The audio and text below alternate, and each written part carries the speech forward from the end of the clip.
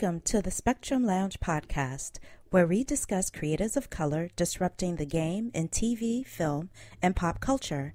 I am your host, Rebecca Theodore-Vachon, and on this episode, we chat with actor Nyambi Nyambi, who plays investigator Jay DiPersia on the CBS All Access hit drama The Good Fight. Take a listen.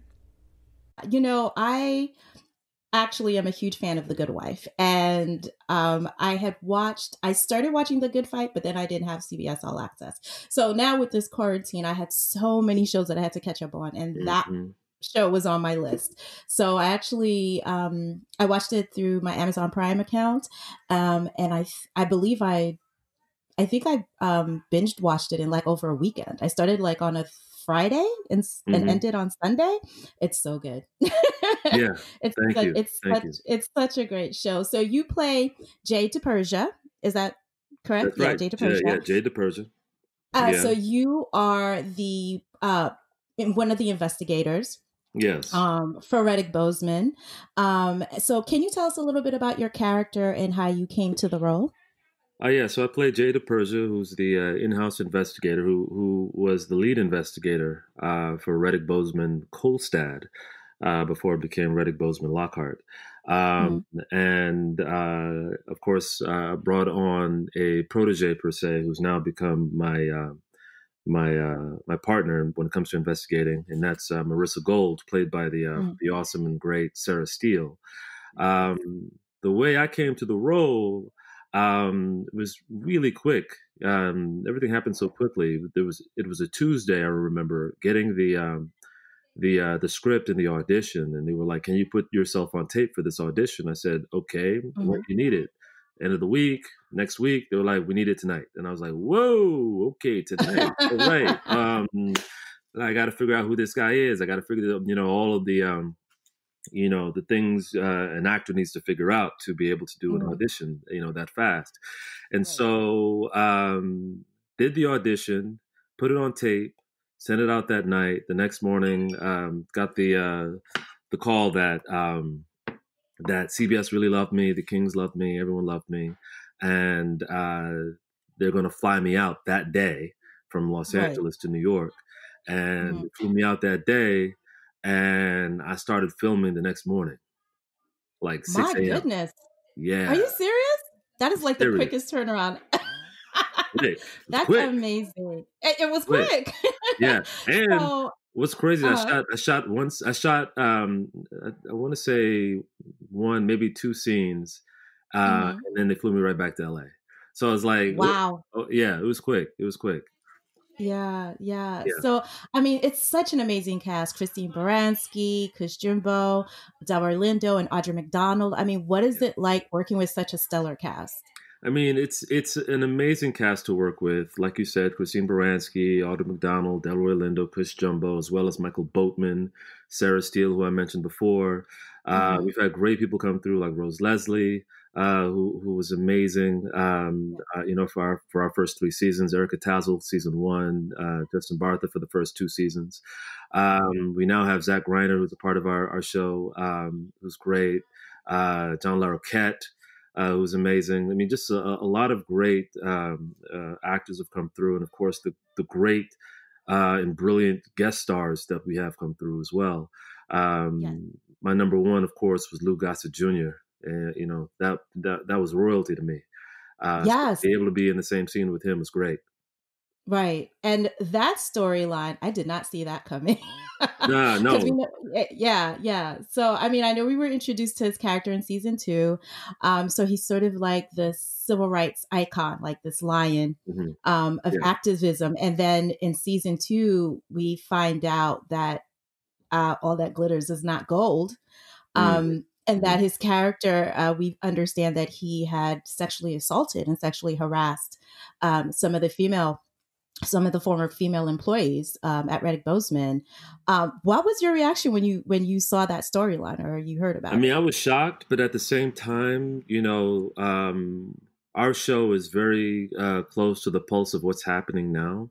And, at the time when we shot that and it aired, remember the Me Too movement was really at the height of the zeitgeist in everyone's conversation. And so it was our way of dealing with that and having a conversation about that through that. And you saw brilliant work from Audra McDonald. Yes. Having to deal with a father who everyone looked up to, and including herself, and how does the firm move on from that. Right. And I mean, we do a really I think we do an amazing job of exploring the national conversation, the global conversation, in some respects, in a way that no other television show does. Right. Yeah, no, I agree. And I think what was so great about that episode is just kind of seeing what's happening in real time with like R. Kelly and Bill Cosby, and some of our, Black icons. And what was interesting about that episode was seeing the spectrum of reactions, because we had, the secretary that he sexually assaulted, and she decided to keep quiet. And then there was another secretary. Throughout the investigation, we find out there was another secretary, and there was this really interesting conversation where the secretary said, "I'm not going to say anything. Like, we need to keep his legacy intact. And so I would never bring down a Black man." And I couldn't help but think about the conversations we've seen about our real life, Black activists and icons, where it's sort of the image where we have to preserve that. So it's fascinating, man. Because in terms of you look at someone like Bill Cosby. For many people, for many comedians, for many actors, he was a huge influence on them in terms of their decision to become a comedian, or for their the decision to be an entertainer. And his characters, the people that he portrayed, and the image that he portrayed was such a huge influence on many of us Black folks, and and then it becomes that interesting thing of like, well, I mean, do I ignore the sort of the positive things that I got from that image, or like how do you navigate that now that you have all the information, because who you are and where you are began with an influence like that, and so it's a question of how, I think compartmentalizing who this person was, and how you deal with the narrative of who he is as a whole person. Right. So I wanted to ask you, I mean, being a male actor, with the Me Too movement, like, how have you felt as far as being on set, working with women coworkers? Like, how are Michelle and Robert King, like, how are the producers and the executive producers and you personally contributing to making sure that you have a safe work environment on The Good Fight? Well, I mean, look, it's like, to me, I think it's just it's basics, in terms of how you treat people, let alone women, but it's just respect, and just being completely respectful of people's space, of where they come from, who they are, and not assuming,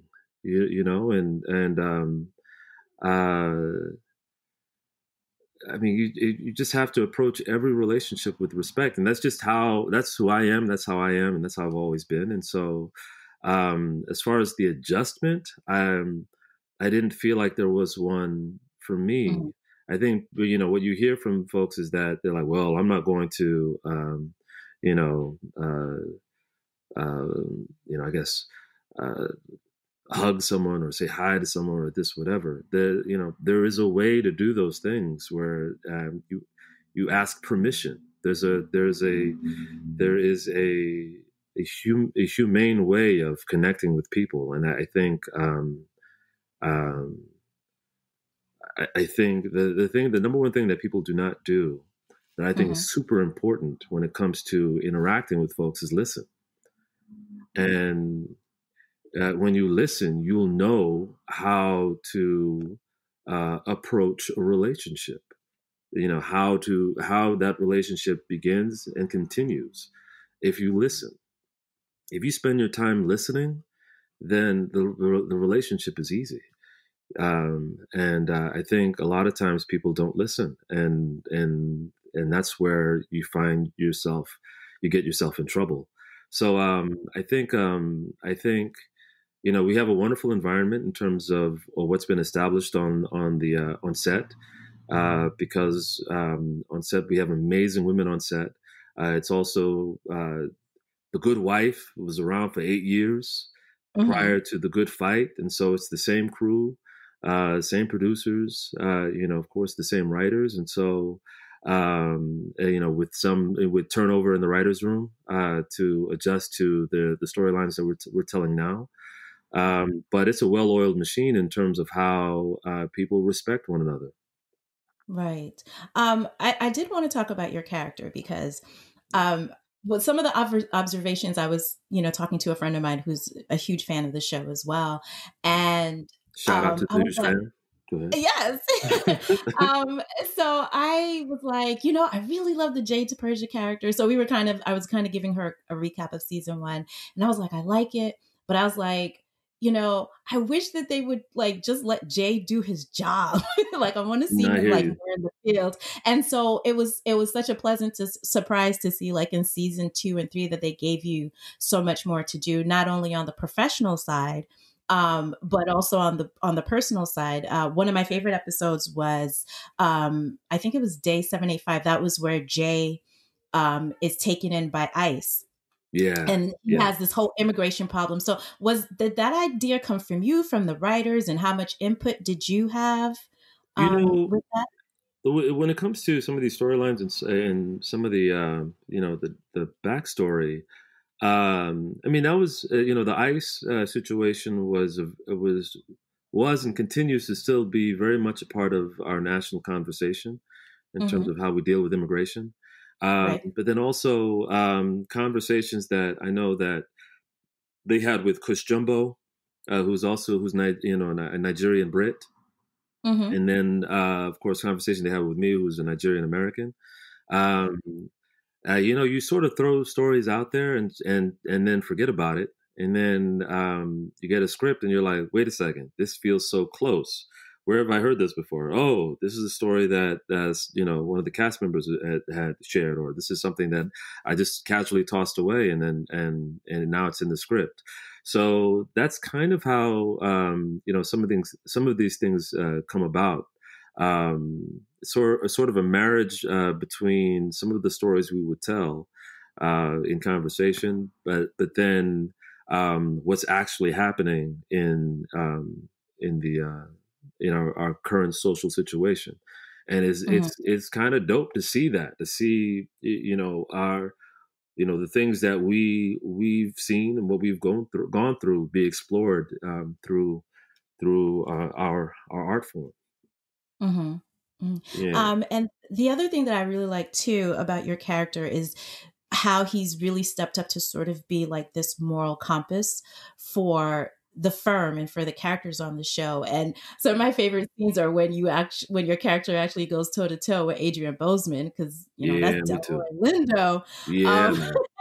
So can you tell us a little bit about working with him and have those kind of intense scenes, those confrontational scenes? Yeah. No, so Delroy's great, man. He really, we've come to have a great relationship, and of course on screen and off screen. And I guess, I'm just that dude that likes to break the ice in some way, and Delroy's very serious cat. But first thing I did was I made fun of him, just because it's the first thing I did.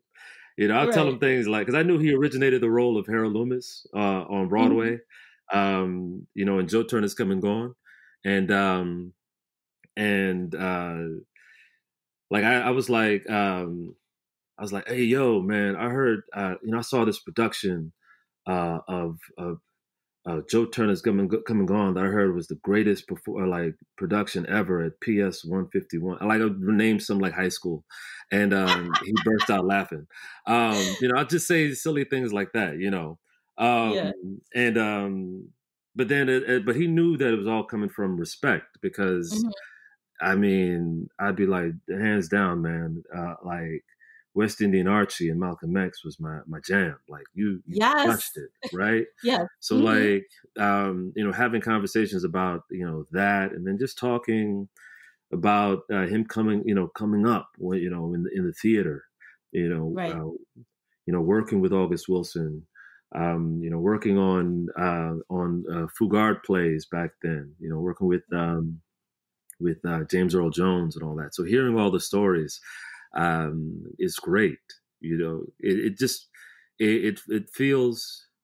does feel like a father-son relationship when it comes to what's happening, off screen, yes, but what you see on screen.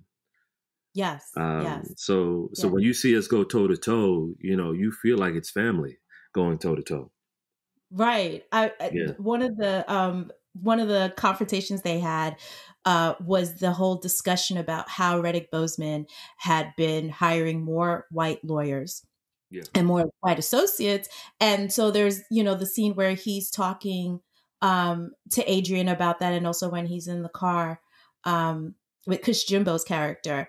And he's sort of like, yeah, the associates, they like you, but you're kind of distant, so there's this conversation of blackness, right? Or how they kind of see her kind of to the side. And then, your character also, bringing light to Adrian that there is a bias. There's a bias as far as gender and the fact that a lot of the white associates and the white lawyers don't come to Jay. When they need investigative work, they turn towards Melissa. So this whole thing of race versus gender, where age, your character Jay is a black man, but then Marissa is a white woman, is a white Jewish woman. So then there's no easy answers, and I love how the show just complicates things. Like nothing is ever really black and white. Yeah. It's there's no easy answers, and you first and foremost, Adrian, we're running a business, and he's doing what he can to make the business run and run well, and so he's looking at the numbers in that way. And for me, I'm looking at it in terms of like the historical elements, and then actually the decisions that are being made and how they're being made, how it's affecting not only me, but then how it's affecting the makeup of the firm, it's sort of making up how it's affecting the original premise of what the firm stood for. And so one of my favorite lines was, I want to say it was season 1. I think it was season 1, maybe season 2, where there was a ricin incident, and and then I find the guy who did it, who sent the fake alert or whatever, and sort of coax the information. I coax a confession out of him. And then Marissa says, that was cold. And I said, well, I don't work for him. I work for the firm. I have to tell you, that cracked me up. That scene was probably one of my favorite. He was like, I was just doing my job. And so, that was, I mean, and you agree with Jay. Yeah, because we clearly see where Jay's loyalty lies. But we also know that he's not afraid to call, Adrian and the other partners on their, BS, on their shenanigans. So what can we expect from season 4 with your character? What can we expect? Well, with this new season, we deal a lot in secrets and lies, in terms of conspiracy theories and how do they affect the firm? How do we navigate through the conspiracies that are out there? The people who want to sort of keep us in check. It's really an exploration in terms of how do we come back because last season 3, we ended up losing our biggest client, which was Chum Hum, Right. and which is like I guess like Google, per se, Mm-hmm. and so we're trying to find a way to survive, and so we get bought up by this we acquired by this other law firm, a larger law firm. And, they've hired us for whatever reason they've hired us, which you'll find out why, which is also an interesting and funny thing. Not so funny, but, funny to us, Black folks. And because how you just like, mm-hmm. And so, Yes. Yeah. It's one of those moments, every Black person knows what that is when you just, we know. Well, we know. What's been interesting is that I think this was a couple of weeks ago. There was a clip of the good fight that went viral. This was the episode where Adrian was on that. I think it was a news show, sort of like a news panel, and it was that whole debate of the N-word, where the two white male correspondents were like, "Well, why can't we say the N-word?" And then Adrian is just like, "Okay, you say it. You can say it. I'll say it with you." And what was interesting that it was that people who were not familiar with the show actually thought it was for real. Like they actually thought it was dumb or innuendo. And then what happened, people were explaining that it was actually from the good fight. And it was fascinating to see people who had not been familiar with the show, especially now being in lockdown. They were like, "Oh, I need to watch this show," just based on that clip. So I'd be interested to see how the metrics have changed since that viral went. That's amazing, man. It's amazing because I had a similar moment where I mean, it didn't. I don't think it went viral like that, but it still went viral enough for me because I was, the people coming at me for it. But the whole, episode where we're dealing with the alt-right group who are suppressing the voters. Yes. And so I had that monologue straight to camera, and people thought that was me. Because it was just that clip that was out there, and people thought it was me, and I was like, "Nah, that's Jay DiPersia. That's not me." Like the character on the television show. That's how convincing you are. That's how great of an actor you are. Thank you. So I did want to talk to you really quickly because I know that you're a self-avowed blurred. Yeah. Shout out blurs.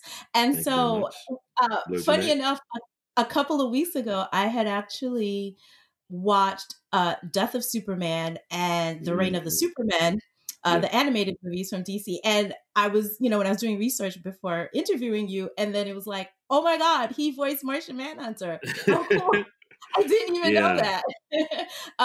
So, I mean, just kind of tell us, like, what I do find interesting about Martian Manhunter throughout DC animated and also in the live version. We've had, I think you're like the 7th or the 8th Black actor to voice Martian Manhunter. We also have a live action version on Supergirl, played by David Harewood. And I remember I had spoken to him a couple of years ago, and I was like, asking him, why do you think that is? Why is there this preference or this idea of having Black actors either voice or play Martian Manhunter? And I just wanted to get your take on what that means to you. For me, I think I don't know how deep they went with it in terms of DC, in terms of just casting, that character Black, because he's just someone that's, you can very easily say, he's Black because he's a shapeshifter. But for me personally, what I love about them casting someone Black is because, Martian Manhunter, John Jones, in order to, I think his whole thing is about empathizing with humanity in many ways. And I think if you really take the time to know and understand the history and plight of Black folks, and I say Black folks, African Americans, Africans, here and abroad, I feel like he empathizes with them, and then at the same time, and I'm going to say them, us, and at the same time, in order to be invisible in many ways, I think of Ralph Ellison's Invisible Man. In order to be invisible and sort of walk among man and take the time to really know and understand humanity, who other than someone Black to sort of navigate that world, because in many ways we are invisible to the masses, and so I find that very interesting to it just layers it to me in ways that I think the original idea of Martian Manhunter does not. Mm-hmm. Yeah. Right. Yeah. So I know you're a big comic book fan.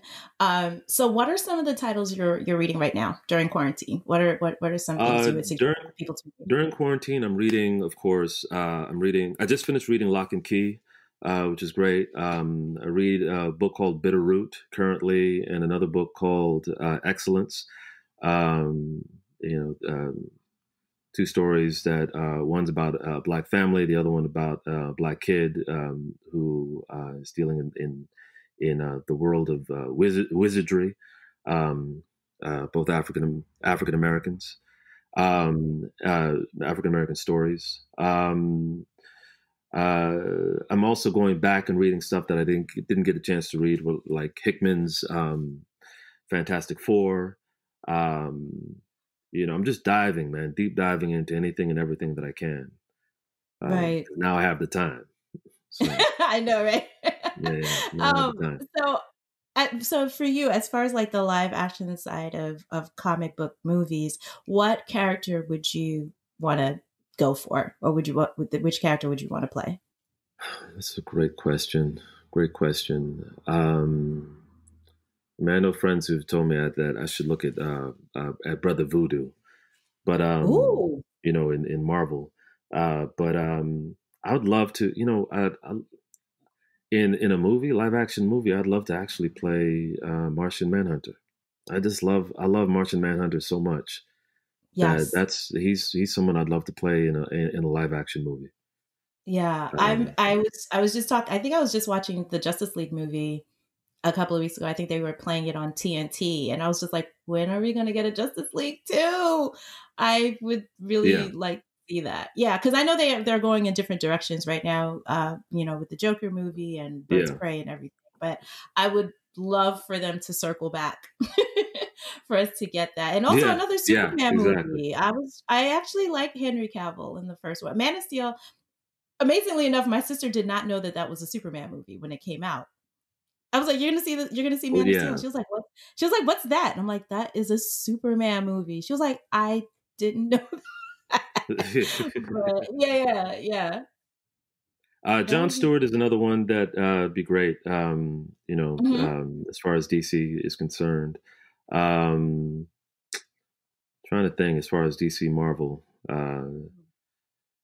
I mean, if I'd love to play, be a part of the X-Men in some way. I mean, that'd be amazing. That'd be great. Yeah. Oh shoot, I'm being hit up because it looks like I have to step away.